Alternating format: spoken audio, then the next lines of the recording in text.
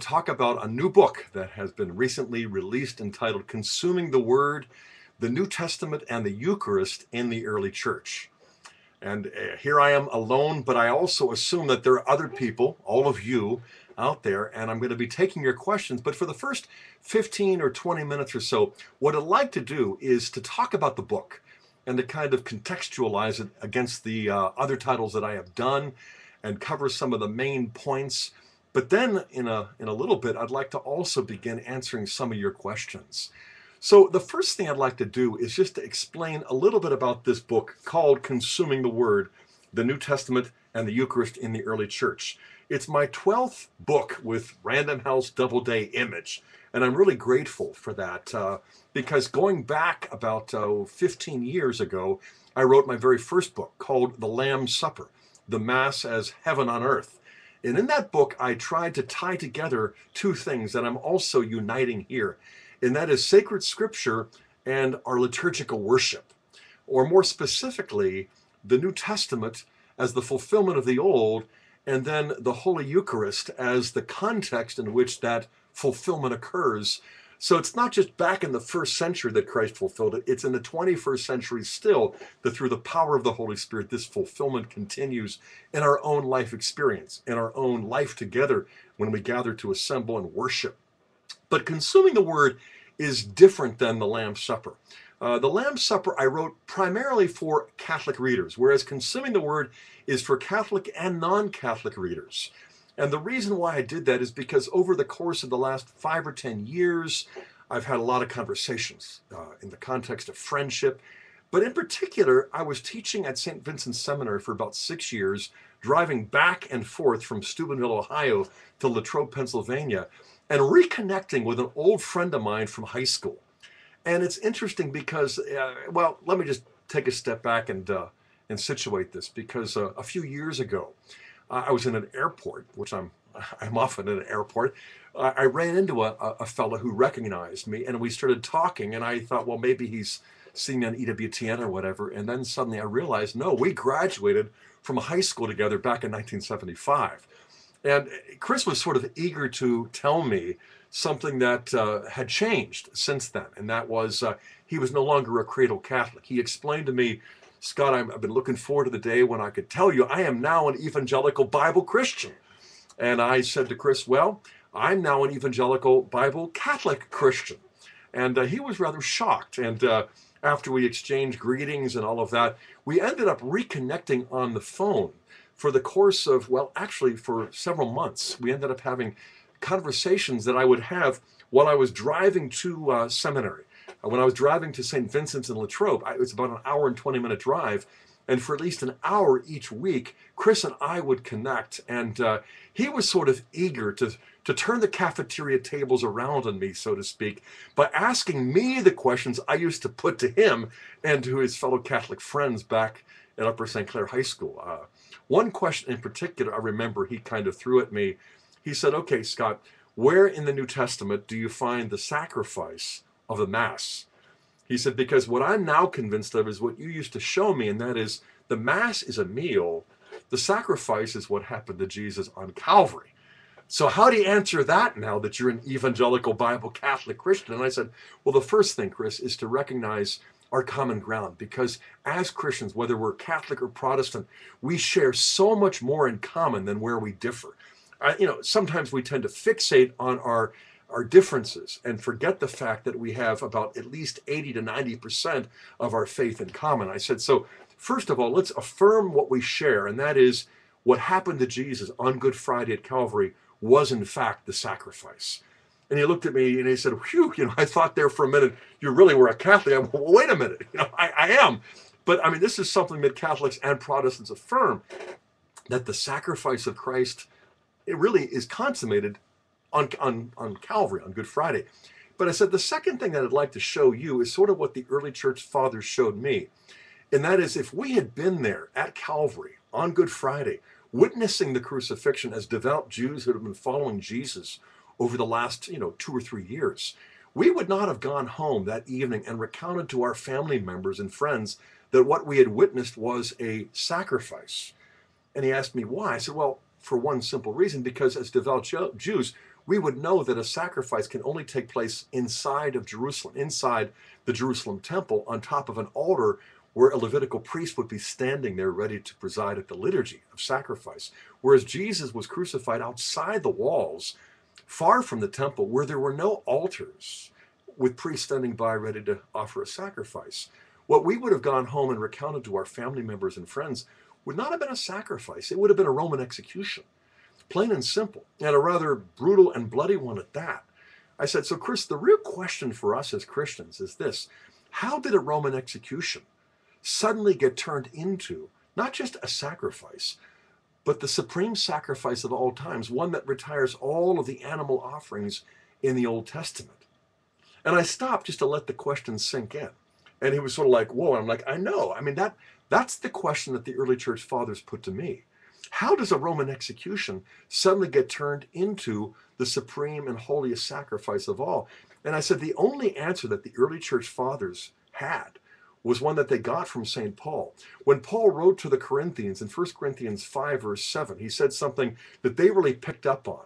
Namely, Christ our Passover has been sacrificed for us, therefore let us keep the feast.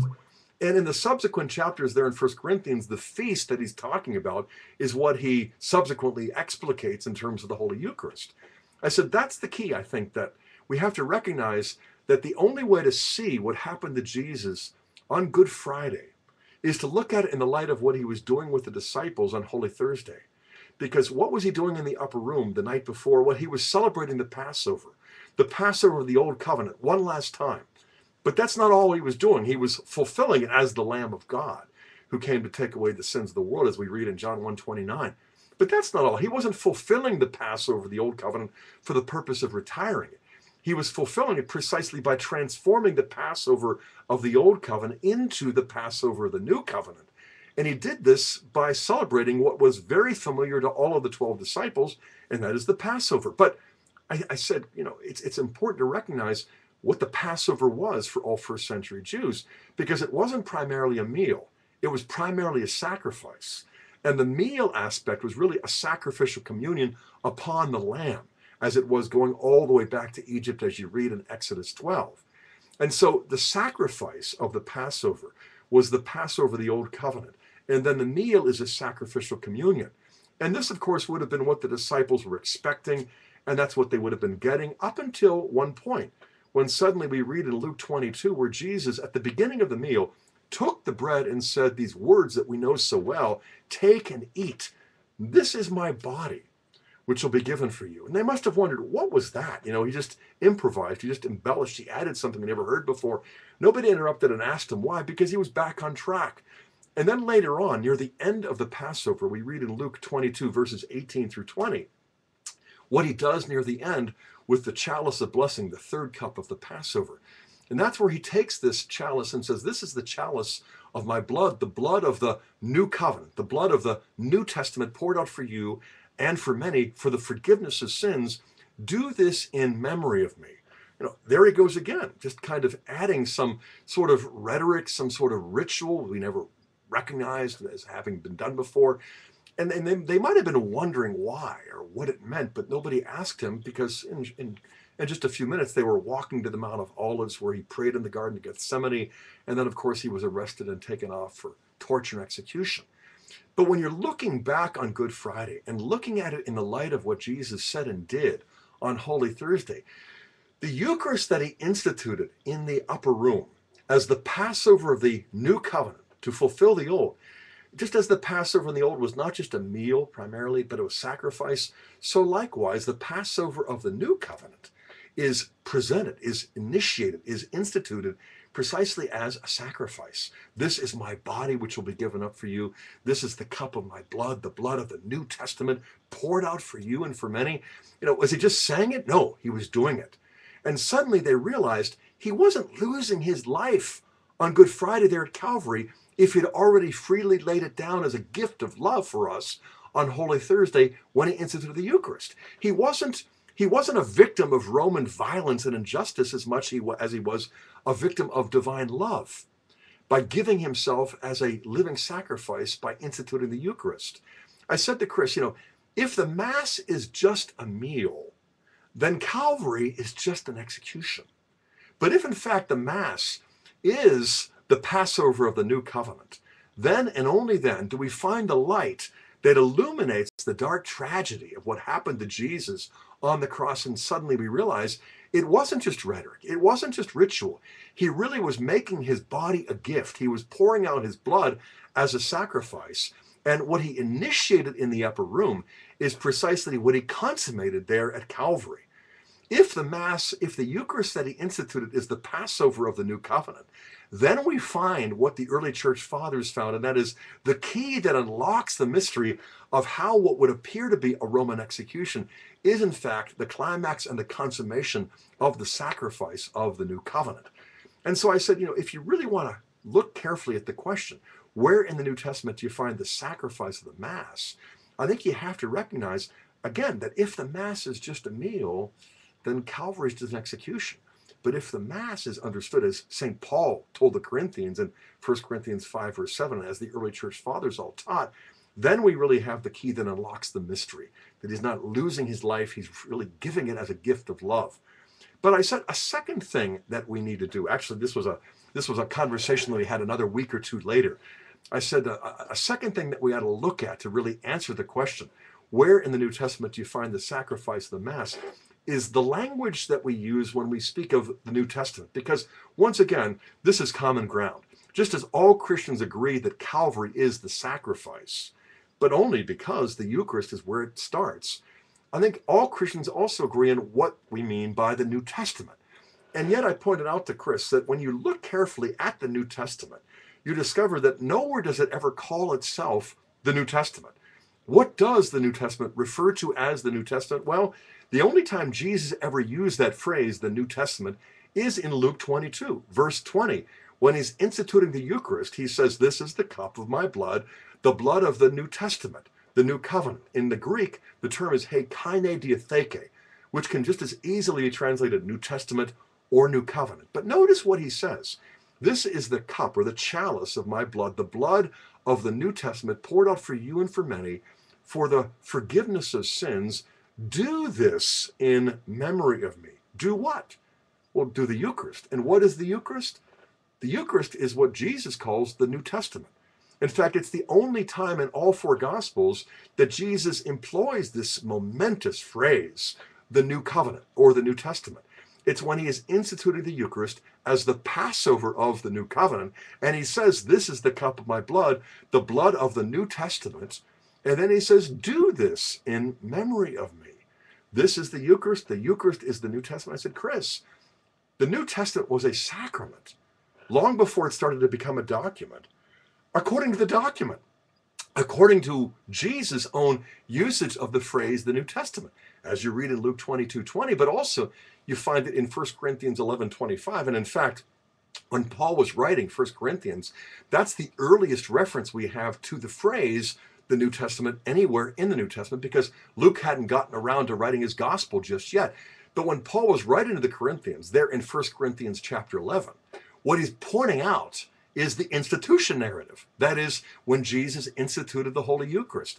And there again, we find St. Paul saying the same thing that Luke shows us that Jesus did, and that is, "This is the cup of my blood, the blood of the New Covenant, the blood of the New Testament, poured out for sins." And then he says, "Do this in memory of me." And what I pointed out to Chris is what the early church fathers pointed out to me, drawing from the words of St. Paul, as well as the evangelist St. Luke.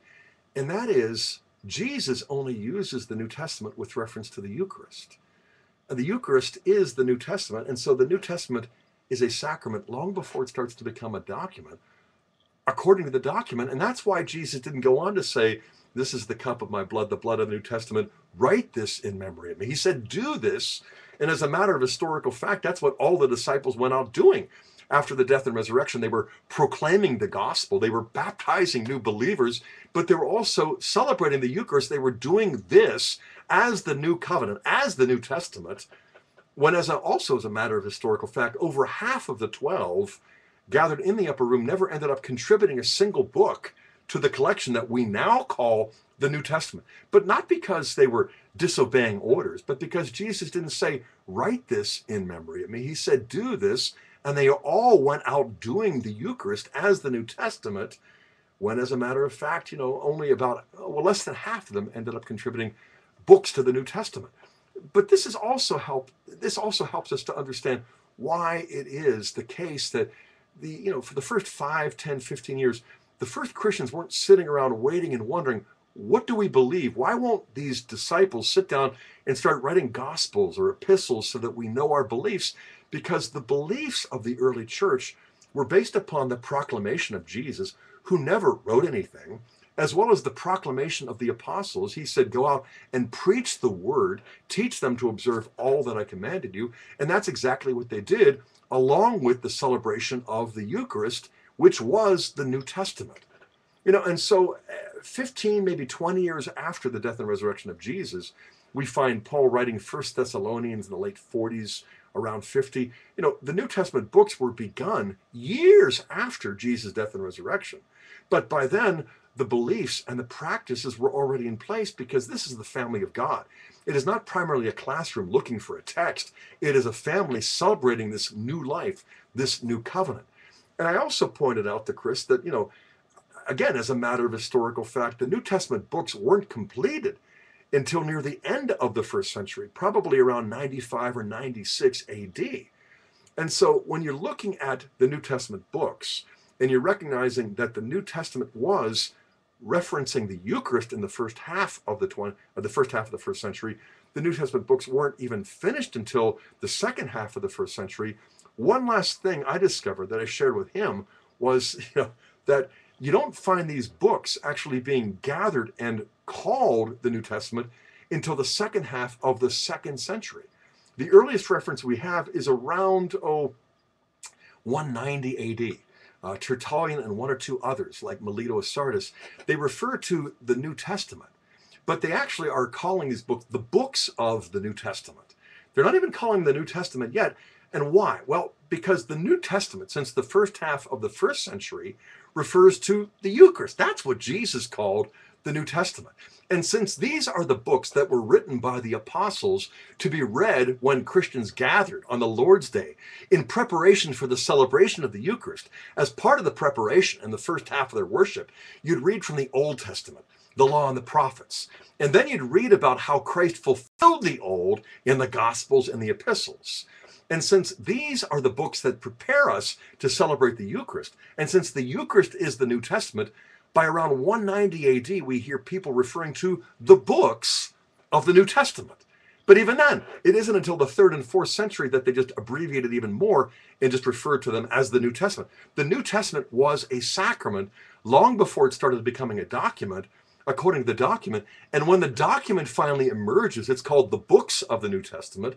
And even then, it's because the document was itself a liturgical document, meant to be read in a liturgical setting on Sunday morning as preparation for the celebration of the New Testament, that is the Eucharist. And I was just pointing out to Chris that if we really want to be New Testament Christians, we've got to be Eucharistic. We've got to recognize that this is his body, that this is the cup of his blood, and the blood is the New Testament, the new covenant. It's Christ himself. If it's just a meal, Calvary is just an execution. But if it is the Passover of the new covenant, then we can see how an execution is transformed into the holiest sacrifice of all time. And I also pointed out to him over the course of weeks and months that if Holy Thursday is what transformed an execution into a sacrifice on Good Friday, that Easter Sunday is what transformed the sacrifice into a sacrament. Now, because his body is no longer bleeding, it's no longer buried, it isn't just resuscitated. His innocence isn't just vindicated. His body is glorified. His body is deified. His body has been transformed by the Holy Spirit so that it is now distributable. It is now communicable. We can do this in memory of him and receive nothing less than his resurrected body, which is not only deified, but deifying us to the extent that we receive it with faith, with hope, with love, with a real openness to the power of the Holy Spirit, transforming us like it transformed the corpse of Jesus and raised him from the dead and ascended him up to heaven as well, where he presides as the heavenly high priest over this amazing liturgy. Now, I have just squeezed into about 20 minutes what took about 15 or 20 weeks of conversation. And it went on for the next 2 years or more. As a matter of fact, Chris and I became better friends in this conversation than we were back in high school. But there was a moment, oh, more than a moment, there was more like a month or two of silence where I kind of began wondering if I'd pushed things a little too far because I didn't hear from him in a long time. And then suddenly when I did, he was calling me from his car on a Saturday afternoon. He was all excited and I wasn't sure why. And then suddenly he told me that he and his wife were coming back from going to confession for the first time in more than 30 years. And I'm like, and you're in a good mood? He said, yeah, I read your book, Lord Have Mercy, The Healing Power of Confession. And it's like what you said, it's free health care. It's comprehensive coverage. It's like a divine healing. It's a glorious gift. And he said, but what really excites us is that tomorrow morning, Sunday, we're going to receive First Holy Communion for the first time in more than 3 decades. And he said, that's really worth celebrating. Since that time, Chris and I have not only become better friends than ever. In fact, he just flew up to Pittsburgh. We had dinner together this 3 nights ago. But he's also now taking all of his evangelical Bible formation that he got back into the parish, back into his friendships, and basically doing what I'm doing. And that is, for years as an evangelical Bible Christian who I wasn't just a non-Catholic. I was sort of anti-Catholic because it wasn't prejudice or bigotry. I just had some really deep convictions that they were wrong on these sorts of things. But after going to Mass, after studying Scripture, after reading the Fathers, after so many things kept coming up Catholic, way back in 1986, I became a Catholic. And that's when I discovered, in a certain sense, I had been studying the menu.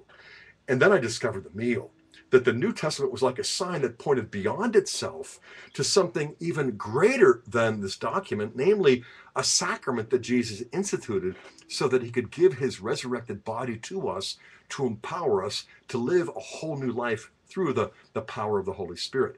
And I want to say one thing too before I start fielding these questions, and that is, when you subordinate the document to the sacrament, I don't want to suggest that we as Catholics somehow devalue the New Testament by saying, oh, the sacrament is the New Testament and only secondarily is the document. Because in a real sense, when you recognize that the New Testament is a sacrament, long before it's a document, according to the document, you end up endowing the document with an even greater value because you discover that Scripture is a sort of sacred gift, that it possesses a sort of sacramentality, that when you read the Bible from the heart of the church, when you read the old in light of the new and the new in light of the old, as the church does every single Sunday, you hear the promises in the old that are fulfilled by Christ in the new.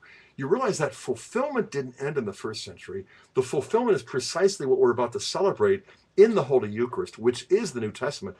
Suddenly the book comes even more alive for us as Catholic Christians. And, not to win an argument with non-Catholics, that's not the point. The point is to really show that the New Testament is our common ground. And what a gift that is from our Heavenly Father. But when we study the New Testament and discover that it's a sign that points beyond itself to the Eucharist as the New Testament, that's where I really believe we're going to end up understanding this book in a much more united way. I remember when I was a Protestant pastor, I was in a denomination that was a break off of another one, and any historian of religion can point out that, Protestantism, since it was founded back in the 1500s, has produced well over 30,000 denominations, all of which have been founded by sincere men and women who were really convinced that they were getting the Bible right.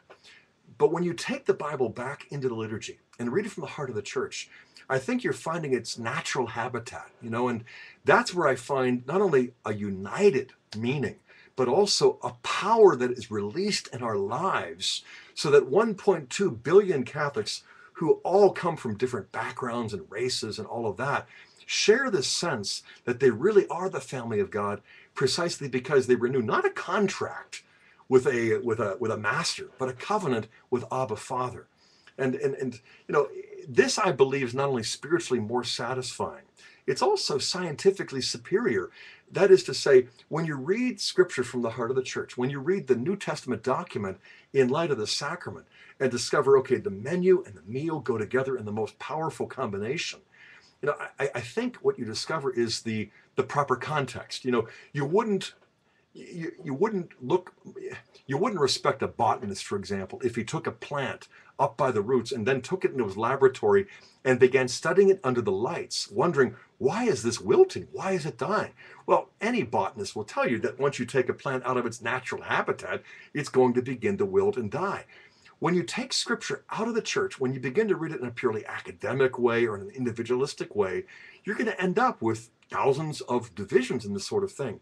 But when you take it back and read it from the heart of the church, in the family of God, I think you're going to find a fullness of faith that is precisely what we receive in Christ himself, in the Holy Eucharist. That's why, for instance, the Catechism says that Catholic Christianity is not a religion of the book. That's how Islam describes itself, Judaism also. And I think that's how I understood my faith as a Protestant. But the Catechism says Catholic Christianity is not a religion of the book, but it is a religion of the Word. But the Word is a person, a divine person, the Word made flesh, the Word incarnated. And when you read about the Word incarnated, in the Word inspirated, Scripture, again, is pointing beyond itself, but not just to a past event in the first century, but to a sacramental presence that is real in the 21st century. And again, I just want to encourage all of my viewers to kind of take God at his word and to recognize that word became flesh, dwelt among us, suffered, died, and rose for us, but comes to us again and again to renew this family covenant with us in the Holy Eucharist. Now, I look at the time and I realize I've gone like 25, 26 minutes. I apologize. But, I don't see you, and so it's kind of hard to know exactly when to break and to take questions. And besides, if any of you talk to my students or if any of you have ever had me for class, you know I'm like a fire hydrant. And so I don't know when to turn myself off. But I'm going to do that right now. I'm going to look at the questions that I have on my computer screen, and I want to address those, if you don't mind. Okay, first of all, how does consuming the word relate to the Lamb's Supper? Well, in some ways, I already addressed that question. The Lamb's Supper, I wrote about 15 years ago, and I wrote it primarily for Catholics, whereas consuming the word, I've written for Catholics, but also for non-Catholics. It's much more gentle. It's much more patient. I spent a lot more time on the common ground of sacred scripture and in the early church just to show how it was in the first 50, 100, 150, 200 years that the Bible really emerges from the church's liturgical life and sacramental worship. But I would say this, that consuming the word is really the climax of a trilogy. It's not just the sequel to the Lamb's Supper. It is that. But after the Lamb's Supper came out around 1999, I came out with another book called Letter and Spirit. I have it here. Letter and Spirit, from written text to living word in the liturgy. And I kind of took the Lamb's Supper to the next level. And I dedicated it to my seminarians because that's when I was beginning to teach future priests, future homilists, and I wanted to get them excited about proclaiming the word. But when I wrote Consuming the Word, I kind of situated it between the Lamb's Supper and Letter and Spirit so that it is a little easier to grasp. It could be a first-time book for anybody. Okay, the next question is this. How do we consume the Word as Catholics? Well, I would say we consume the Word as Christians not only by studying the Scriptures and seeing how St. Augustine put it well, the New Testament is concealed in the Old, and the Old is revealed and fulfilled in the New. So all of the promises and the prophecies and the predictions are precisely what Christ comes to fulfill as the new Lamb, as the new Moses, to bring us a new covenant. But that fulfillment, again, is precisely what we receive in the Holy Eucharist. That's why I point out in the book, Ezekiel wasn't just given a scroll, he was commanded to eat it. Likewise, John the seer in the book of Revelation, chapter 10, is given the scroll and he's told to eat it. And why? Because when you taste and see that the Lord is good, you realize that he gives us his word, but that word is not just a book. The book points to something that is meant to be eaten. In the Old Covenant, we have it all beginning when God said, do not eat, or else you will die. Whereas the New Covenant comes and says, take and eat. This is my body, which will be given up for you. There are so many senses in which the new goes beyond the old, but not against it. And I think that's the key for us as Christians, learning how from the scriptures we can really consume the word, and that God is not done giving himself to us until we literally do what Jesus said. He who eats my flesh and drinks my blood abides in me and I in him. All right, let's see. Here are some more questions. Let's see. When we hear the words, the New Testament, what should be the first thing that comes to our minds? Well, I think by now you probably know how I'm going to answer that question. When we hear the words the New Testament, what should come first to our minds is what first came to the lips of Jesus, what first came to the ears of the apostles in the upper room, that the New Testament really is a sacrament, long before it started to become a document, according to the document. And that when we read the document in light of the sacrament, both end up in this powerful 1-2 combination. They're mutually illuminating, they're mutually reinforcing. It's almost as though you can't understand either one without the other, but they're meant to be inseparably united, fused as it were. All right, the next question is, why is reading scripture through the lens of the early church necessary for evangelizing in a modern world?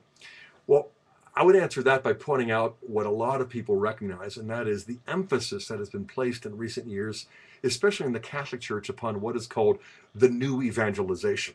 This was first coined by John Paul back in 1979, taken to the next level in 1983, and then it's really become sort of the highest priority for the church, for the coming century or more.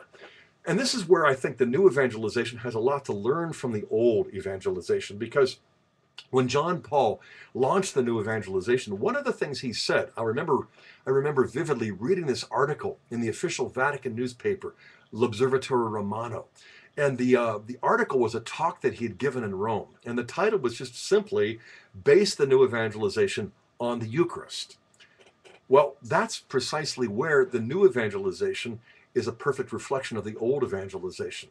Because when the apostles and the early church fathers proclaimed the gospel, I mean, they had the same 4 spiritual laws that Bill Bright, Campus Crusade, and all Christians still share. Number 1, God loves us. Number 2, we've sinned.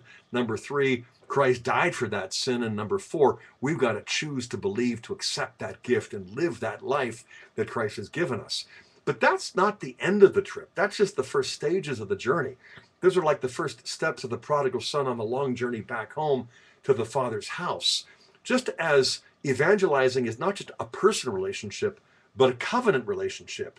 In the new evangelization, that's the way it was in the old. So when you were evangelized, the proof that you were a sincere convert was that you enrolled in the catechumenate, where you learned the creed, the Our Father, and the customs of the early church as the family of God. But all of that was ordered to getting baptized and then confirmed and then receiving the Holy Eucharist so that you could renew your own personal covenant with Christ. It's a lot like what happened to me about 35 years ago when I fell in love with Kimberly.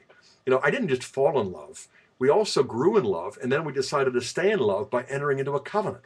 And so through courtship, we entered engagement. And during engagement, that's where I discovered the truth of that old maxim that when you marry a gal, you don't just marry her, you marry her whole family.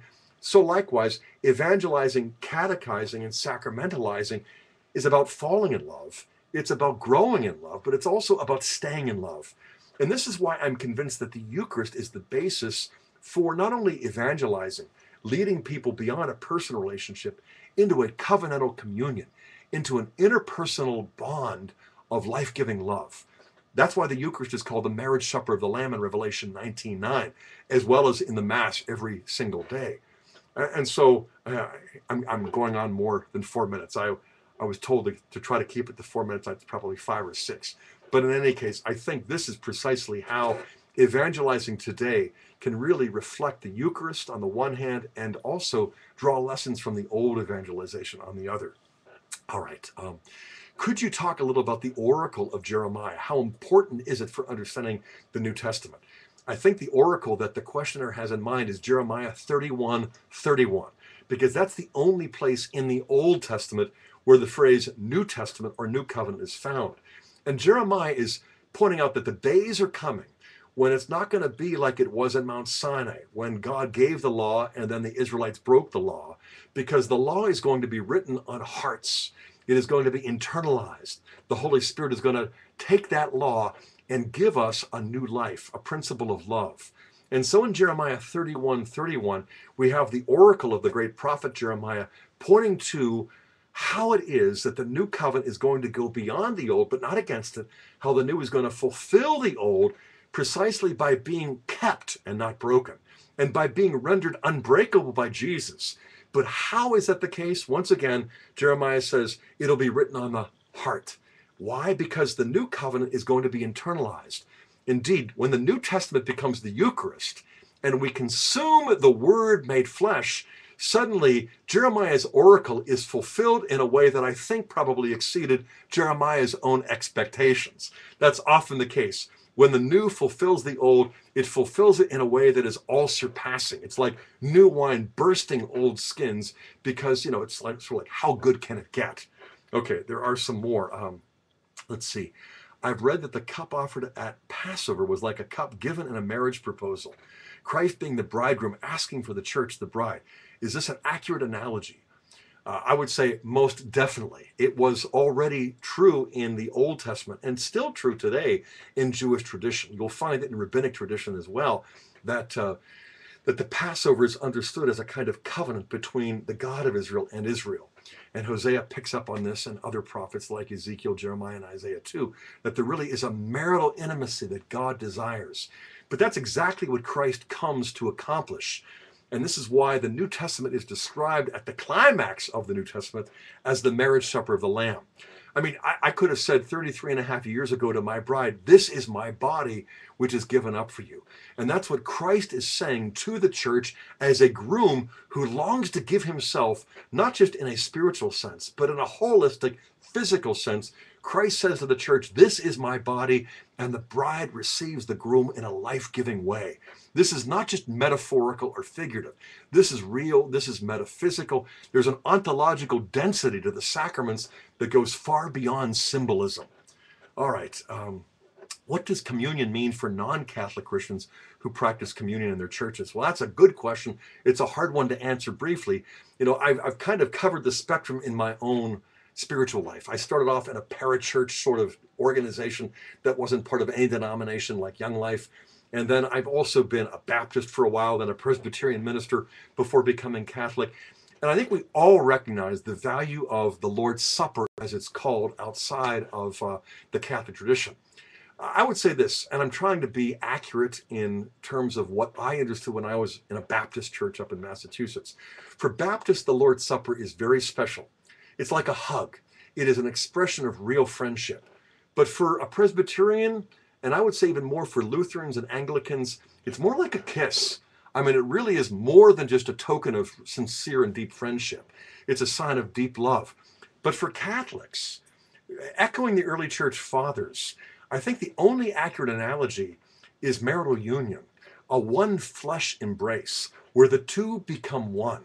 That's why it's the marriage supper of the Lamb. So on the one hand, it's a supper, but in a much deeper way, it is a one flesh communion. And this is what Paul is alluding to in Ephesians 5, as well as parts of 1 Corinthians and elsewhere. So is it a handshake? Is it a hug and a kiss? Or is it a marital act of interpersonal communion? I would say that for us as Catholics, it's this especially, and it takes up these other aspects as well. But this is sort of the spectrum of opinion out there in an oversimplified way. Okay, let's see. Do you have any tips on how we can evangelize on a daily basis in our homes and workplaces? Yes, I would say this, that if evangelizing is ordered to a covenant relationship and not just a personal relationship, then family bonds and friendship are the most appropriate expression for sharing the good news. So, for example, if you go to work on Monday and you go in and you're sitting at the water cooler and it's coffee break time, and you say to your fellow workers, you start talking about a movie that you saw on Friday night that you really enjoyed, or a restaurant that you went to Saturday evening and the cuisine was just off the charts, or a book that you finally finished on Sunday afternoon and you just wanted to recommend. Nobody's going to think you're weird because you're trying to shove this restaurant down our throat or some movie or book.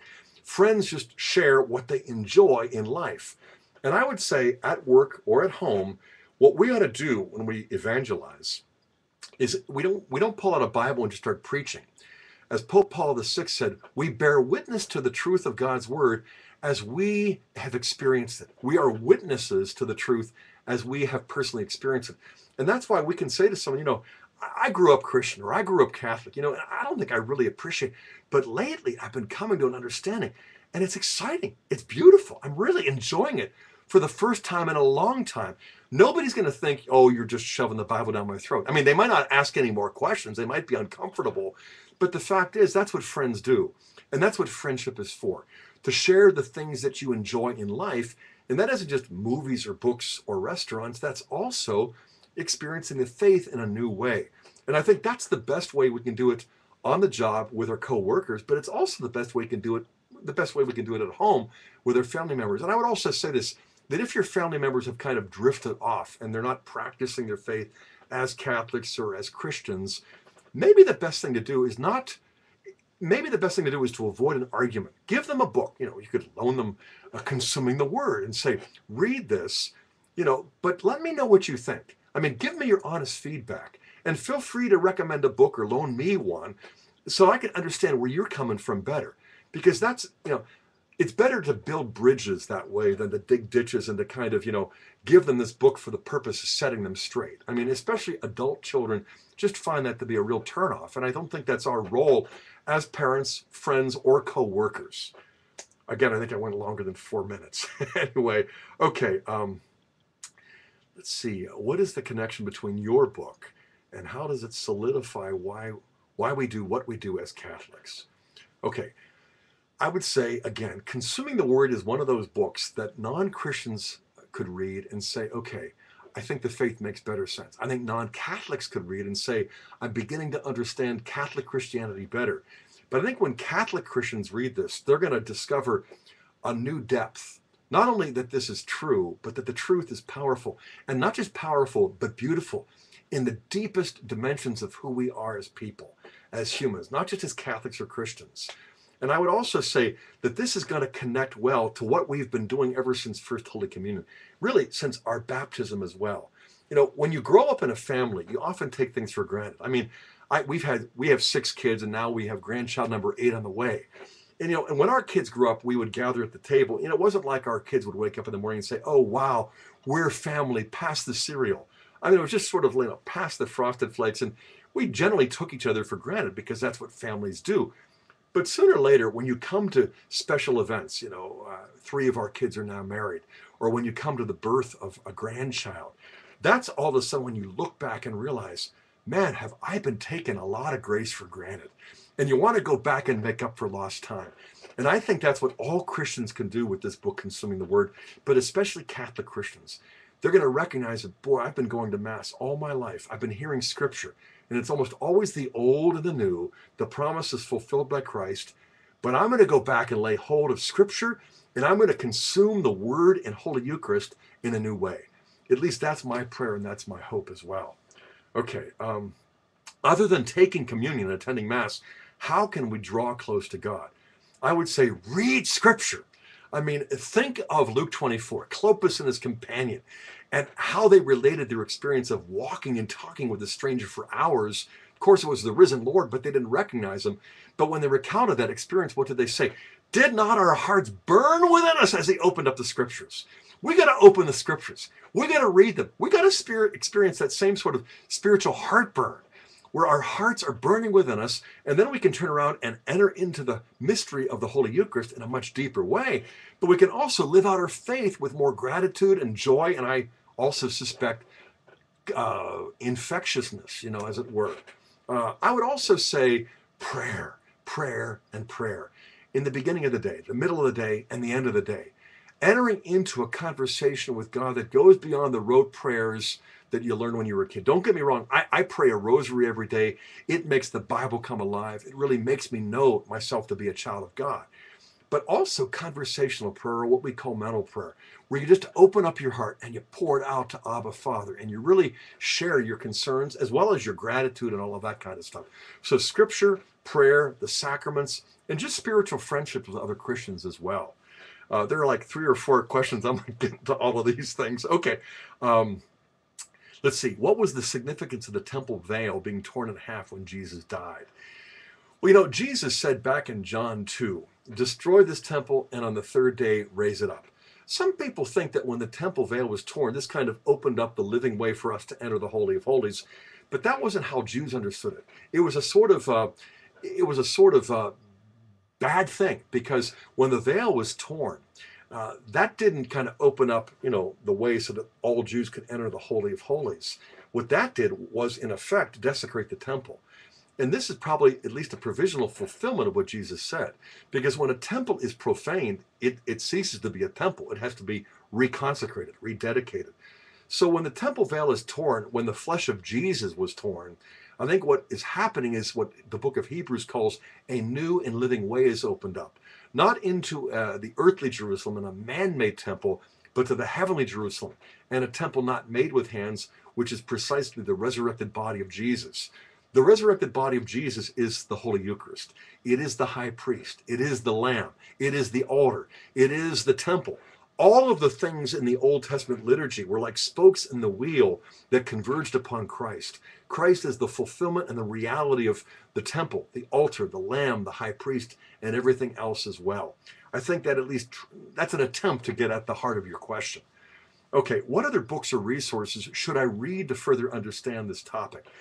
I would recommend The Lamb's Supper and Letter and Spirit, two books that I've done. But I also recommend another book written by a very good friend of mine, Dr. Brant Petrie, entitled Jesus and the Jewish Roots of the Eucharist.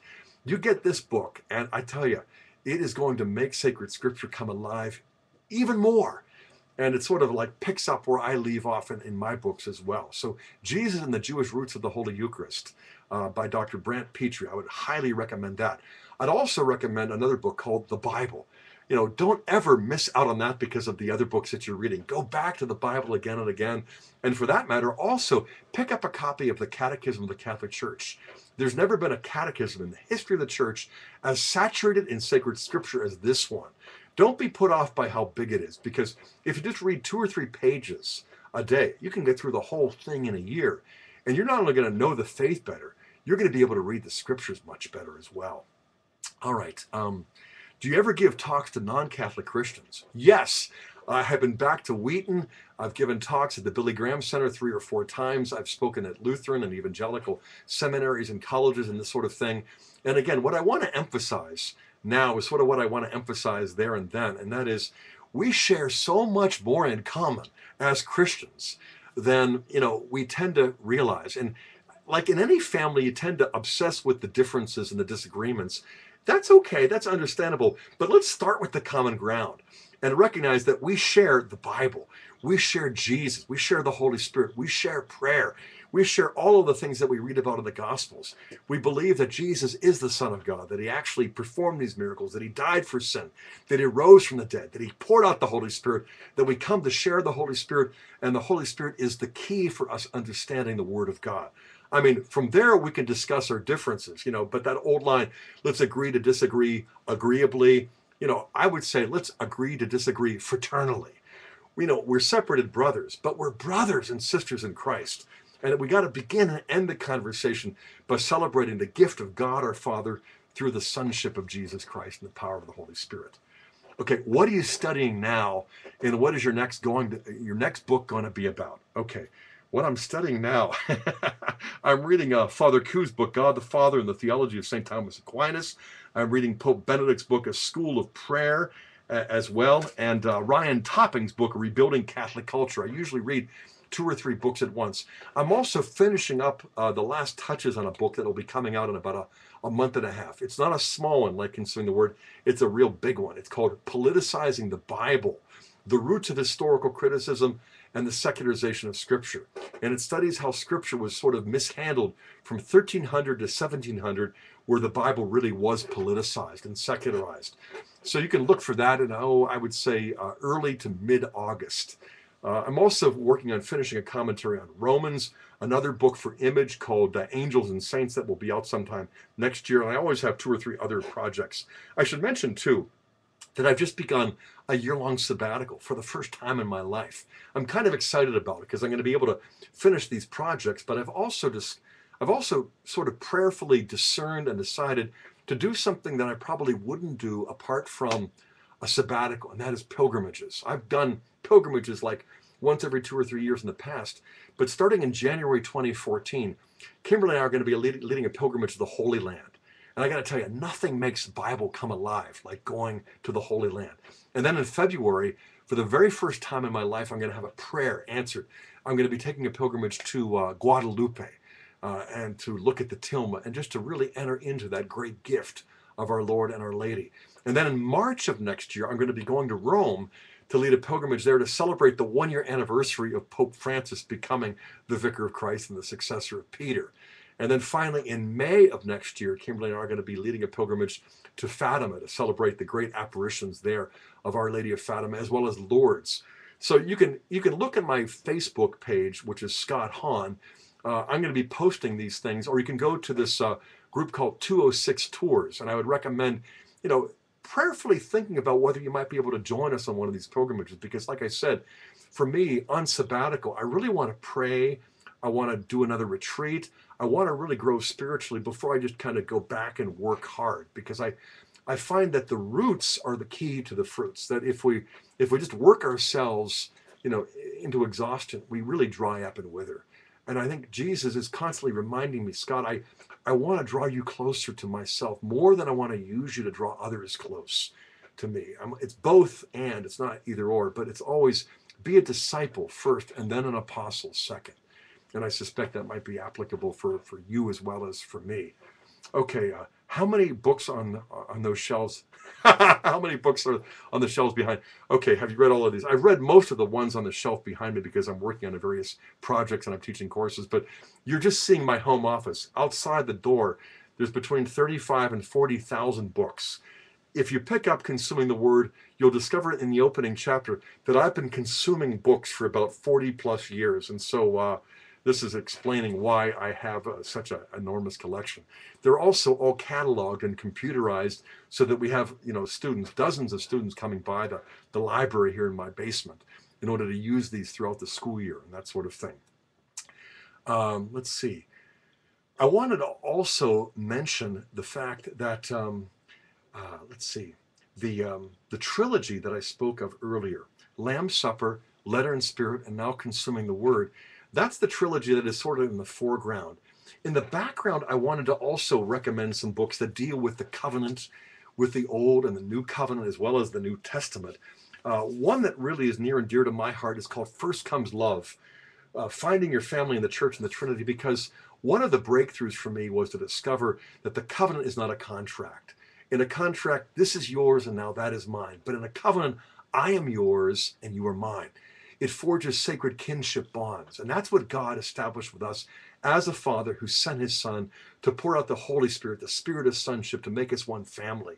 So first comes love. I also wanted to mention a book called Swear to God, The Promise and Power of the Sacraments, because sacramentum is the Latin word for covenant oath. And you just make a promise, all you have is a contract. But when you invoke God's holy name, you've sworn a covenant oath. That's a sacramentum. And that book goes into how in the Old Testament, the Hebrew word for swearing a covenant is literally shavah, which means to seven yourself.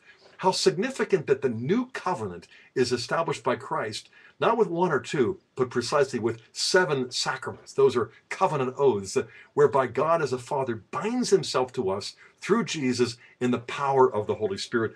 And finally, this book, Reasons to Believe, How to Understand, Explain, and Defend the Catholic Faith, mostly from the Scripture, seeing how God is a Father who, through a series of covenants, is fathering a family. It was just a marriage in the Garden of Eden. It becomes a household aboard the Ark of Noah.